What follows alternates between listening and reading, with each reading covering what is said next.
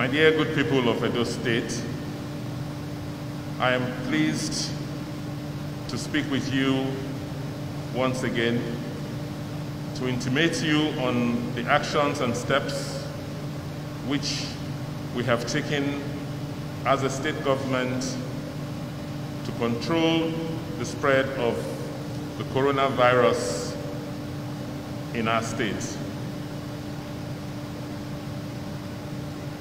Before I start, I would like us to observe a 1-minute silence in honor of those Nigerians and everyone in the world who have passed on as a result of COVID-19.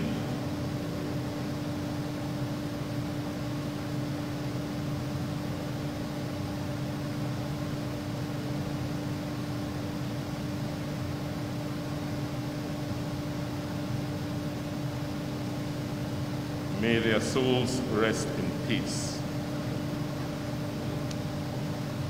This press conference has been put together by me to intimate all of you on what steps we have been taking to deal with this pandemic in Edo State. I'm glad that I have with me in this press conference the Speaker of the Edo State House of Assembly, the Right Honorable Okiye, who was infected and has now undergone treatment, and the 2 negative results show that he has now gotten rid of the virus. After I established the COVID-19 response team on the 23rd of March 2020, we commissioned an epidemiological study in conjunction with the University of Benin Teaching Hospital to predict and guide the course of our actions, which we are required to take in order to control the spread of COVID-19 in Edo State. These course of actions are supposed to control the spread of this virus. The work done by the University of Benin Teaching Hospital created a model for us. And this model predicted that after the first confirmed case of COVID-19 on the 23rd of March, we will see 8 more cases within the first 3 weeks, and a growth that will peak to about 500,000 cases in the last week of June, except we take some drastic actions. So you can see from the graph that the study done painted a very gloomy picture of what could happen if we did not take prompt and adequate steps to control the virus in Edo. We decided to approach this crisis in the same manner that many other developed countries have done. Our approach is to use data and evidence to take the steps and actions which are required to flatten that curve so that we can reduce the incidence. Consequently, the Edo COVID-19 response team, which I chair and which meets once daily, was set up to provide effective coordination, and this team has been supported by the NCDC, the World Health Organization, UNICEF, Iroa Specialist Teaching Hospital, University of Benin Teaching Hospital, and the various security agencies. I am very proud of the very comprehensive governance and management framework which is aligned with international best practices and global standards, because This is the fundamental requirement to tackle a pandemic of this nature. What have we achieved so far? As our health workers are crucial if we are to win the fight against COVID-19, we have therefore emphasized their training, equipping, and motivation, because these are the frontline people in this battle. To date, we have trained over 4,200 health workers who are now manning our screening, testing, and treatment facilities. Apart from providing the safety and protection required, we have offered them life insurance and special allowances so that we can continue to motivate them. Screening and testing is key if we are to understand and have the required information to control the spread of this virus. Therefore, our goal is to screen a minimum of 500,000 of our citizens. The first of the proposed 100 screening centers started operations last week in Oredo local government, where we already have reported cases. And of these 10, 6 are primary health care centers and 4 are private hospitals. We will scale up these screening centers to all 18 local governments in the states within the next 2 weeks. I am glad to inform you that the testing center at the University of Benin Teaching Hospital is now ready. We have begun our tests with the guidance of the Nigerian Center for Disease Control, NCDC, and we expect that it will be in full operations this week. We have also taken delivery of another PCR testing machine, which we are currently installing at the Edo Specialist Hospital in Benin. That testing machine and testing service should be ready within the next 2 weeks. With all the testing facilities we now have in Edo State, 3 of them, 1 in Naira and 2 in Benin City, we will now have the capacity to perform a minimum of 1,000 tests daily in Edo State. With massive screening and testing, we will have sufficient information which is required to direct our decisions for proper management and control of this scourge. I'm also pleased to inform you that surveillance, contact tracing, and line listing, which is in Edo State, is very effective in all local governments. Every reported case is actively searched, and persons of interest, POIs, are thoroughly followed up on. We have started treating patients in 3 of the 4 isolation centers in Benin City, Irua, and Auchi, where we have a total capacity of 300 beds and 30 ventilators. Our operations involve huge logistic efforts and coordination. We are coordinating over 500 people and training them to collect, process, and distribute samples, supplies, and palliatives. We have up to 2,000 men and women from the federal and state security agencies who are helping us to provide security for our health workers and residents while ensuring compliance and enforcement of our safety guidelines. Many of our people still do not believe that COVID-19 is real, and therefore are not internalizing social distancing, which is required to end this pandemic. We have therefore organized our communication team to rally our people by undertaking massive awareness and raise the consciousness of citizens to accept personal responsibility to protect themselves and our communities. we are utilizing all available media, from town criers, radio stations, billboards, and television stations to send our messages. As of today, Edo State has recorded 15 COVID-19 cases. Unfortunately, the worst may yet come, as we expect a rapid increase in the number of cases when we begin massive screening and testing. The good news is that with the steps we are putting in place, I want to assure all of you that we are fully prepared to combat this pandemic and emerge from it stronger and a more cohesive state.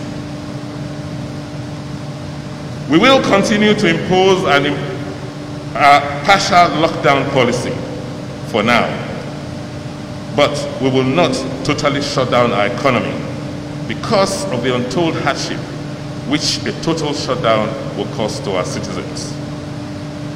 However, we will review our decisions based on the evidence which we obtain from the mass screening and testing which we are undertaking. We realize, however, that there is need to do more social distancing at this time. Therefore, we are taking additional measures to ensure that people stay at home. Consequently, with effect from tomorrow, 20th of April, an order prohibiting the movement of people in Edo State from 7 p.m. to 6 a.m. will be in force. This order will be reviewed after 10 days when we have increased screening and testing of our citizens. The security agencies, by this directive, are mandated to enforce total compliance by ensuring that movement is restricted at night across the state. All drivers and passengers of vehicles bringing in essential workers and commodities into Edo State or passing through Edo State will be screened by health professionals and they will be triaged. We crave your indulgence to cooperate with them as we ensure that the process will go on without hitches. I also want to reiterate the ban on street trading, which was announced by the Deputy Governor, the Right Honorable Philip Schreiber, and to tell you that this is in the best interest of our people. This move is aimed at ensuring that all trading activities in this state during this period is concentrated in primary and secondary school premises, where we can strictly enforce social distancing as well as hygiene and safety precautions. We are quite aware that many families and individuals are suffering as a result of the partial lockdown.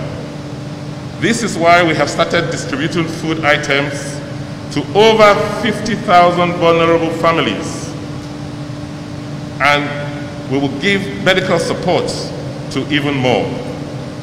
We are fumigating and providing water in markets, parks, and public spaces, and we have reduced taxes on small businesses. The situation we find ourselves today is equivalent to a war against an unknown enemy. That is why I'm calling on every citizen of Edo State to partner with government on this shared responsibility to stop the spread of this virus. We are therefore appealing to everyone to support our fight by donating cash, healthcare equipment, water, food, and testing supplies. We are also encouraging you to look out for and support the very vulnerable persons in our society so that we can maintain their dignity and prevent catastrophe. We should all show care and love at this time and be our brother's keeper. The government of Edo State is leading this battle from the front, and we have already spent over 1 billion of our limited resources so far on this fight. We have constituted the Edo State Fundraising Committee, which is made up of our sons and daughters who are captains of industry, religious leaders, traditional rulers, to help us galvanize efforts at mobilizing resources to beef up the state government's response to the pandemic. The committee will be inaugurated on Monday, 20th April, tomorrow, and we expect that their inputs will richly improve our efforts at building the required buffers to triumph over this setback. In order to cater to the educational needs of our children who are to resume school on Monday, 27th of April 2020, we have designed Edo Best at Home, which we have done in partnership with MTN. Edo Best at Home consists of interactive audio lessons with customized messaging, digital self-study, activity packs, mobile-based interactive quizzes, digital storybooks, and virtually moderated teacher-student classroom interactions. Private schools are welcome to access these materials, which will be updated on the Edo Suburb website. This period, I will emphasize, is a time for hope and an opportunity to rebuild what we may have lost over the years. It is a time for us to chart a new path. Our strategy is anchored on a post-COVID-19 life.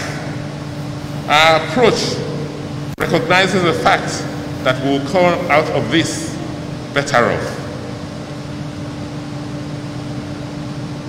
We are doing so much and more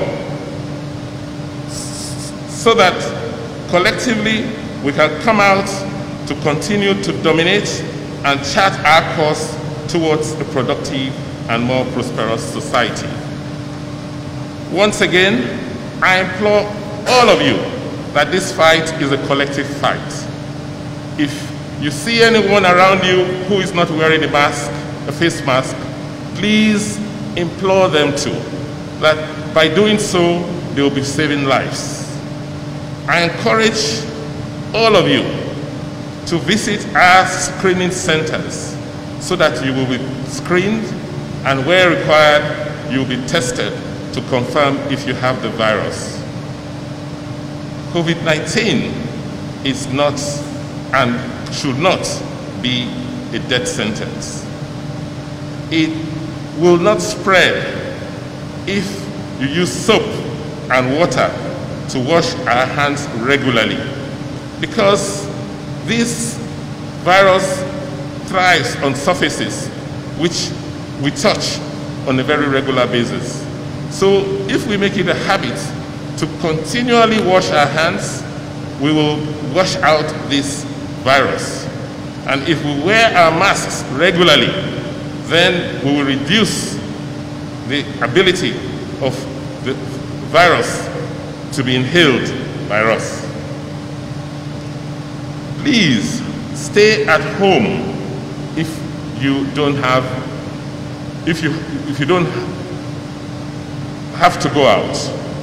But if you must go out, wear your face mask and make sure that you do not, and you are not found in a place with more than 20 people. Don't be afraid. Keep safe, stay healthy, and be strong.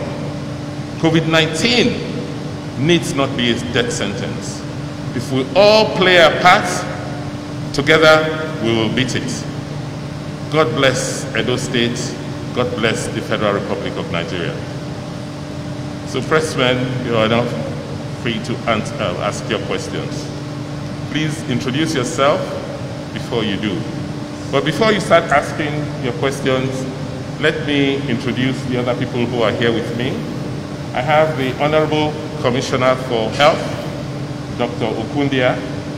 and the Chief Medical Director, the CMD of the University of Benin Teaching Hospital, Professor Darlington Obaseki, and as I introduced him earlier, our COVID-19 champion, who himself was a victim of the virus, and we are glad and thank God Almighty that he has conquered the virus. Our speaker, the Right Honorable Okiye. I also have the head of service, who is a member of the COVID-19 response team, Barrister Okungbawa. You're now free to ask your questions.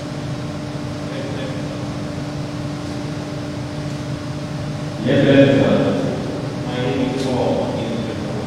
I work for OCC.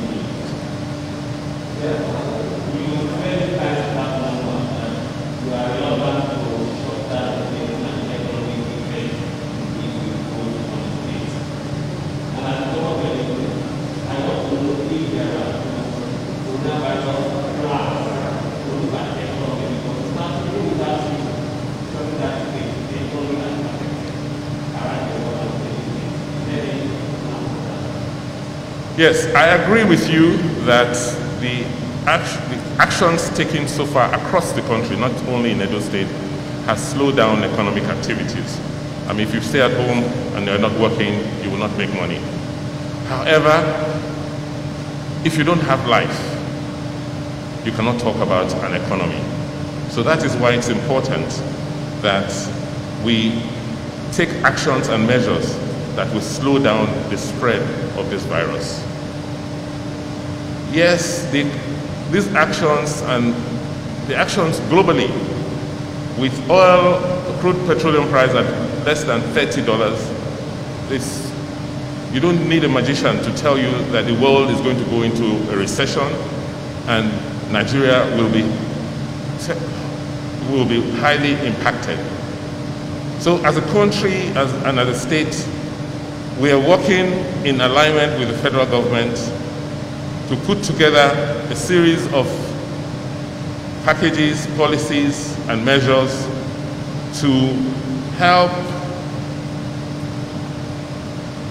see how we can reduce the economic impact, but more importantly, how we can stimulate the economy post-COVID.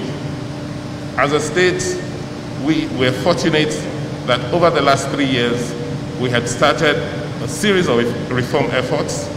We've been looking at building our electricity infrastructure. That will now be accelerated. We've been building our road and production infrastructures. And we hope that after we go through this phase, all of the actions we've taken over the last 3 years will now come to the fore. We will now be able to rapidly accelerate economic growth.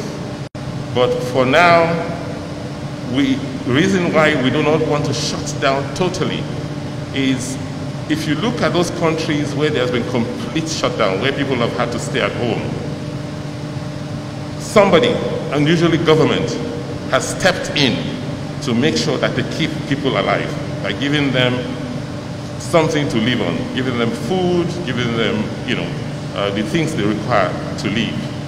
At this point in time, I do not believe that we have the resources as a government to feed everybody in the state if we ask them to sit at home.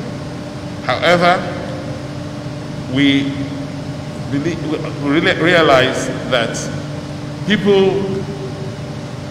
if people are not well, if they don't keep alive, then they cannot even talk about tomorrow. So we have to strike a very careful and delicate balance between shutting down the economy, shutting down the state, and keeping people alive. That, I will tell you, it's not easy, but there's no evidence that has proven that a total shutdown has completely stopped the spread of COVID-19 or even reduced the spread of COVID-19. Our view is that if each and every individual takes precautionary measures, even when you're undertaking your limited economic activity, that in itself will significantly slow down the spread and also help you sustain your life and livelihoods, at least until we are through with this period.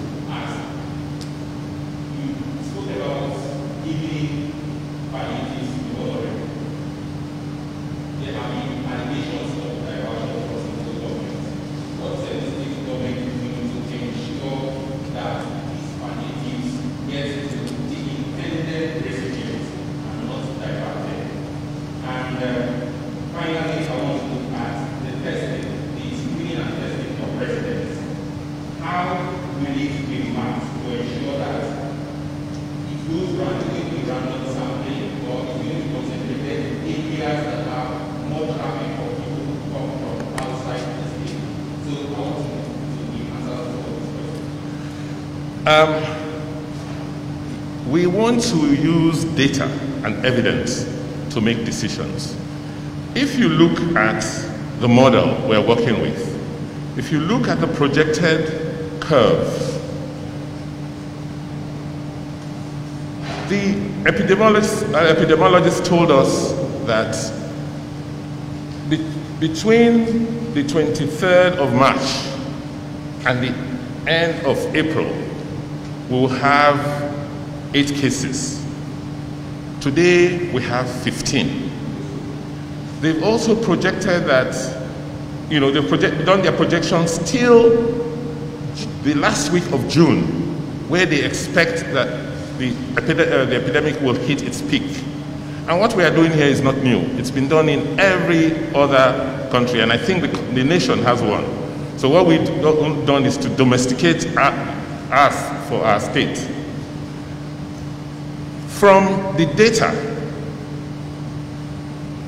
we are just at the beginning of the crisis. And our concern is that if you lock down now, are you going to be able to lock down for the next 12 weeks? There may be some critical periods where you may have to lock down. But that decision on what to do and when to do it has to be driven by data and evidence, which we do not have enough of now. We have done less than 200 tests in Edo. I believe that by the time we've undertaken about 5,000 tests and we've screened 500,000 people, we'll have a sense as to the prevalence of this virus. And that will guide us and tell us when to shut down, when to relax, and when to do what. That is what we are saying. So we will be guided by what we see and how we see this process evolving. In terms of screening and testing, how are we doing? First, we're screening across the state. But we are starting with those local governments where we already have cases. Because we are worried that there might be, those will be the areas where you see community infection spreading faster. So we're starting with those 5 local governments where cases have been reported. We're going to areas where we have large population concentration. And we are we've mapped out all the medical facilities across the state. Primary healthcare centers, pharmacies, private clinics, at teaching hospitals. We've mapped all of them, and we have trained their staff to man screening centers in these locations. In addition, we are setting up mobile screening centers. We have 10 of them now, and these centers will move as demand requires.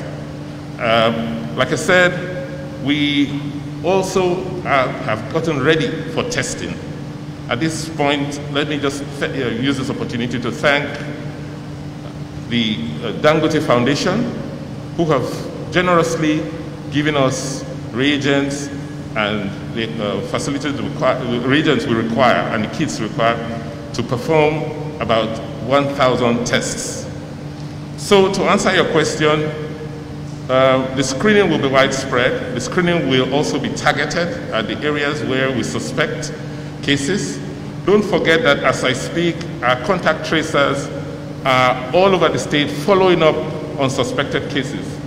How many suspected cases do we have, Honorable Commissioner? Sir, how many suspected cases do we have? Currently 197. So currently we have 197 suspected cases. They are following up on them, and those are the people we are going to screen and undertake tests on first. On your last question of palliatives, first, it's a continuous process. What we did last week was the first in the series, and you do not expect it to be perfect. There were some discrepancies that were noticed. A few people did not take the message that what we are giving out is for the poorest of the poor, and that we expect our citizens to complement what government is doing. So it's really unfortunate when you find a salary earner, a councillor who is a salary earner, diverts items meant for people in his constituency. But for those cases we have found, those cases that have been reported where we found people divert, we have taken action. But as we progress, in subsequent weeks, we'll make sure that we block all the loopholes, and we are not likely to see the same reports of diversion of materials.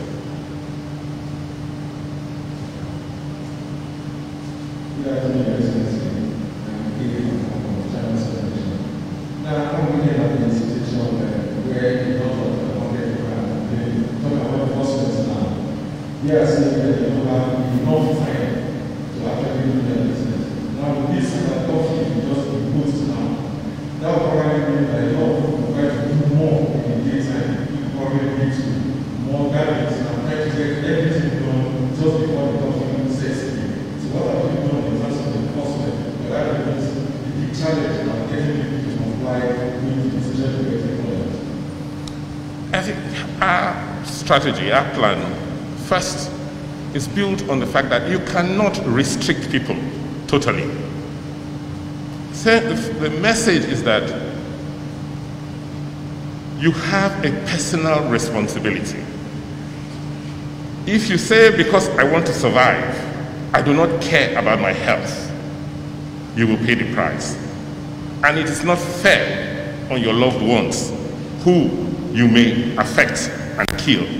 So I think the first thing we need to emphasize to our people is that government is not trying to hurt you or harm you or limit your economic opportunities and growth. What government is saying is protect yourself and protect your loved ones. Because if you get sick, if your loved ones get sick, you cannot run to the market to try and do the things you are doing today. So I think the first thing we need to what we need to emphasize and continue to emphasize to our people is that we must internalize the message. Social distancing is not a punishment. COVID-19 is not a white man's ailment alone. We've seen it, it's now here with us. And since it's here with us, we have to deal with it. So that is the first reorientation that we must undertake massively to our people. So when we say stay at home, it's not because we want to punish you, it's because we want to save you, we want to protect you. That is the first message. Second, if you are going to be infected, if you are taking a risk, then why not limit that risk? Why must you rush to the market every day? You're not going to make your millions now. If anything, you run the risk of not surviving. So we will continue to push the message and to explain to people that the reasons why we have opened the market is for people to be able to sustain their lives, to be able to go there and buy the little they can and go home and feed themselves and their families. It is not a boom time, and that is the message we will continue to push, and will ensure that we take the required measures to moderate the number of people that come out on a daily basis to these markets.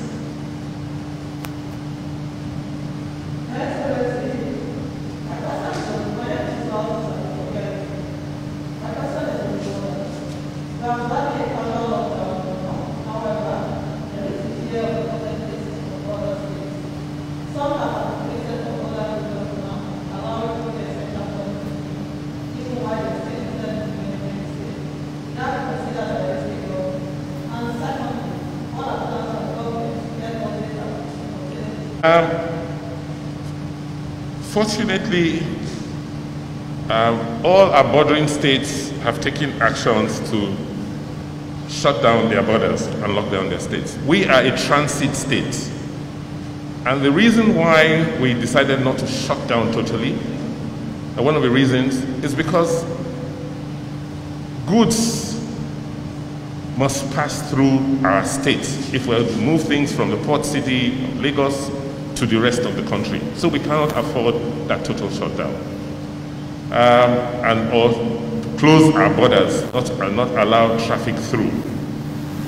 Before I came here, a truck that was bringing beds to Stella Obasanjo Specialist Hospital was held up, by some of the security men outside of Benin, and I was informed. You can imagine if they were bringing in essential equipment for us to fight COVID-19. And you can imagine how many more of such go across the state to other parts of the country. So if we shut down and we lock our borders, that will not happen. We'll paralyze movement across Nigeria. That's one reason why Edo cannot lock its borders. But more importantly, what we have decided to do is to now set up mobile screening and testing centers at all the locations, all our exit and entry points into the city, so that we can test and we can screen, and if possible, quickly test people, the drivers of vehicles we suspect may have been infected.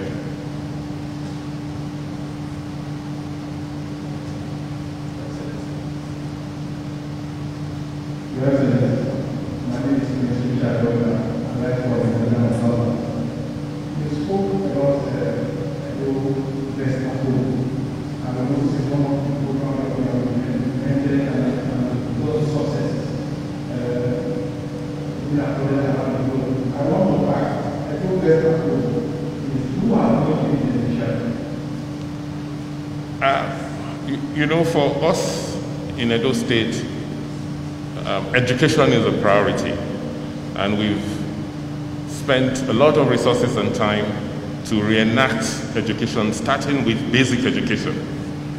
Now that the schools are shut as part of our social distancing measures, we will not want a situation where children miss out on learning for an extended period of time. From the model I showed you, this epidemic or this pandemic is likely to be here with us for quite some time. The projection is that it will peak by the end of June. If that is the case and we find ourselves in a position where we cannot open our schools, we don't want our children to be at home for such extended periods doing nothing and not learning. It will affect them when school resumes. That is the reason why we've been looking at options, see how we can take learning, we can get these children to learn under the supervision of their parents or guardians when they are at home. And we want to thank MTN for gladly offering free airtime to us and partnering with us to get these lessons, the digital self-study packs and mobile interactive platform between the teachers and the children while at home. We believe that with what we have done, you see, the Edo-based pedagogy is very, very robust. And so it's not too difficult to extend it using electronic platforms and taking it out to reach children who are not physically located in a classroom.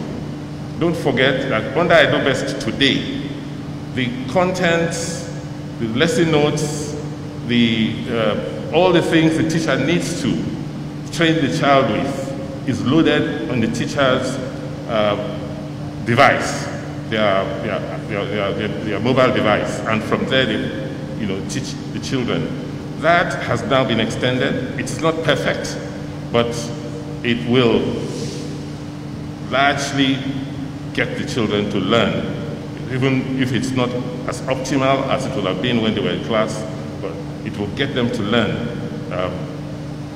a lot when they are at home.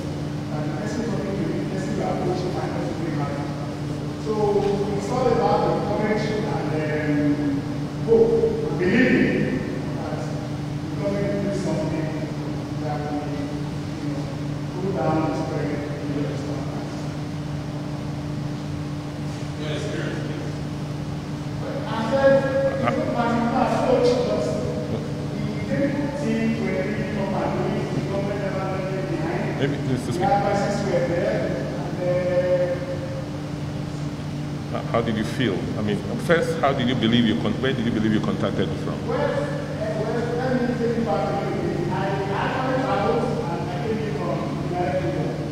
While I was there, I was having discussions with government officials and I told me, if I don't come in before the 10th, it's very likely that I will not be part of the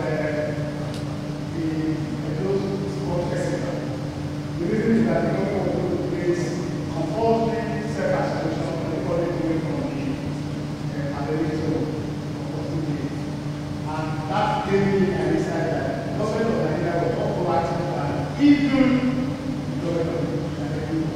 Because at that moment, these citizens were worried or were not doing anything. For me to have heard that the government of my country was already doing something about that virus was enough for it for me. So I took it from that point. From the 2 airports that I go back to Benin, I was conscious that I have to be myself, I have to be to distance, I have to have my hand sanitizers and face mask. So when I came in, I felt I should, for my family to say, I spoke to the commissioner and he said I need to have a test meeting. So I went to those test applications and came and started the basic thing, and then when we said 2 days after the test came out, that's when I think we have really stabilization and fighting initially. But after a while, the continuous interaction started to fight. Filling up, we go to test, and then communication that I was placed on to deal with the symptoms. 2 days later, I started getting better.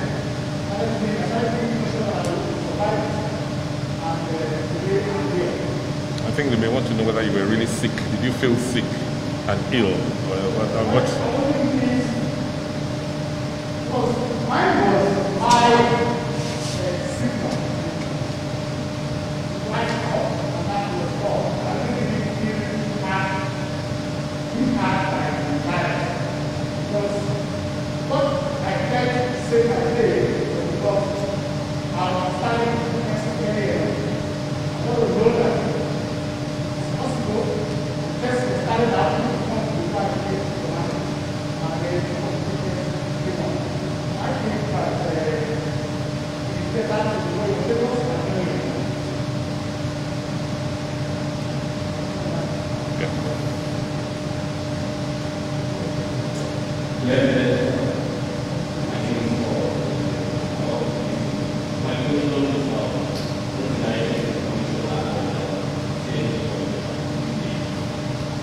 The past 3 weeks, he has personally led the team and meets every day and providing fantastic leadership and coordination and unity in responding to this pandemic.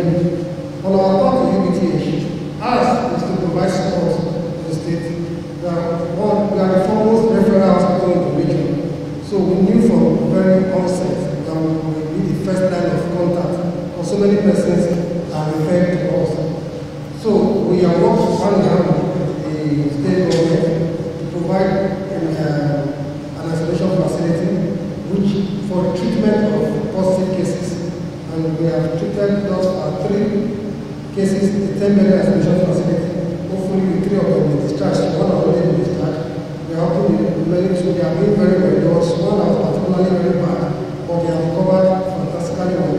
So we hope to by next week or 2 weeks time should be discharged. Apart from that, we've also created a holding bay of 30 beds to also get ready for increased surge. We are also prepared that if there are more cases that will come up, we will probably be able to have up to about 80 beds for treatment of COVID positive cases. That apart, the state government has also mentioned that right now, Naira Specialist Teaching Hospital was one of the first centers in Nigeria to start testing for COVID. But the government of Edo State has helped to ramp up testing capacity. Now, UBTH, we have started trial of our testing. Yesterday, the UNCMA was with us with this team. We look at what we are doing, and hopefully within the next 1 week, we will get validation from NCDC.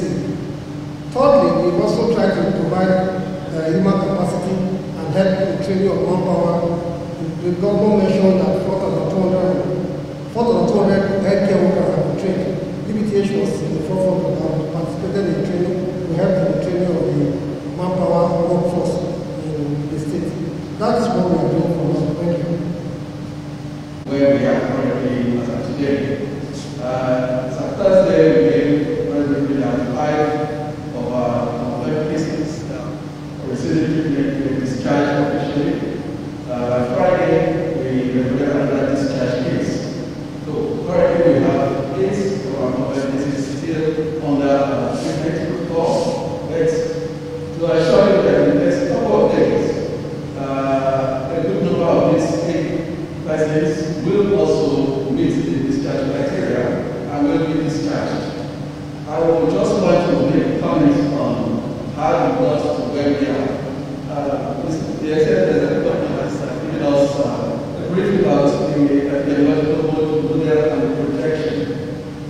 It is the fear of what we were expecting from that projection that would make the state get into the level of proactiveness and all the machineries put in place. As said by Mr. Governor, the approach of state government to response to COVID-19 was very, very scientific and was based on data, evidence-based data. Because of that response, we are getting good results.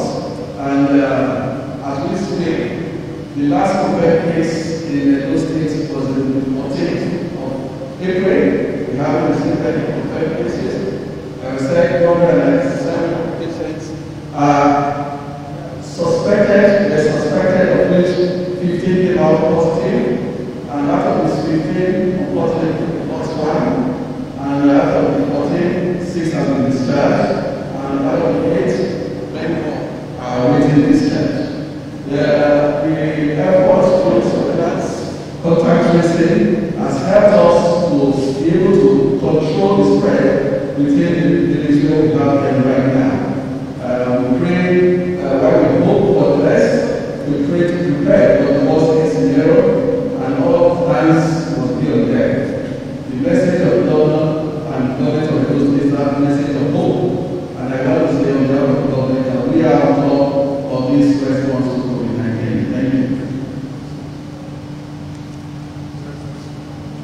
Thank you. Yeah, any question?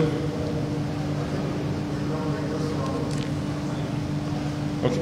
So, distinguished gentlemen of the press, you've heard what the state government is doing in tackling this pandemic.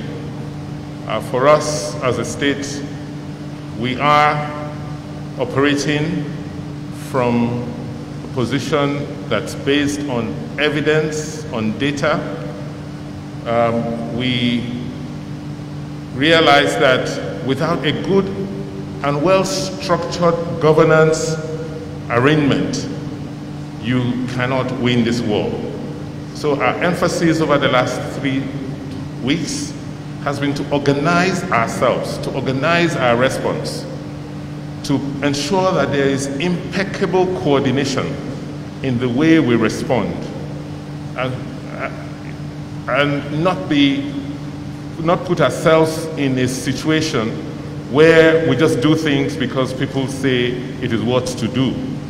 Every action, every decision we have taken and will continue to take will be one that is enriched by the experiences of those who have the knowledge, those who have the experience in dealing with matters like this. So I want to use this opportunity to thank the NCDC. The Director General of the NCDC has been amazing, has been very gracious. When we told him that we had 2 laboratories we wanted to get on stream here, he said, you know, unlike where he had to send people directly from his office, he allowed us use the experience that we have at the Naira Teaching Hospital to get our labs running. I think my final message is that Edo people, there is no need to be afraid. We know what we're doing, we can overcome this pandemic, but above all, we are receiving tremendous support from the federal government and well-meaning Nigerians. Someone like Alhaji Samad Rabiu, of the chairman of BOA, gave us 100 million Naira to pay the special allowances and allowances for health workers. Another citizen of the state Arigidiahi, has given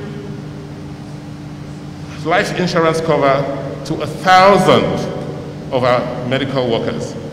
So the message is that we are prepared, we have trained our people, we have the capacity, we have the resources. What I am imploring all Edo people to do is please do not panic.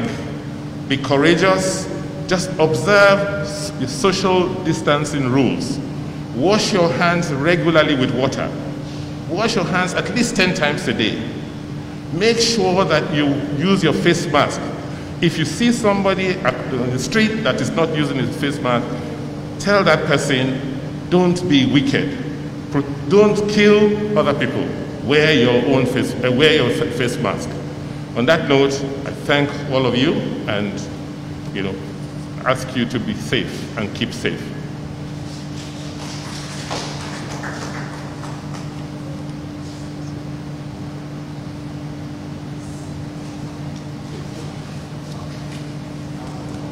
Mr. Speaker.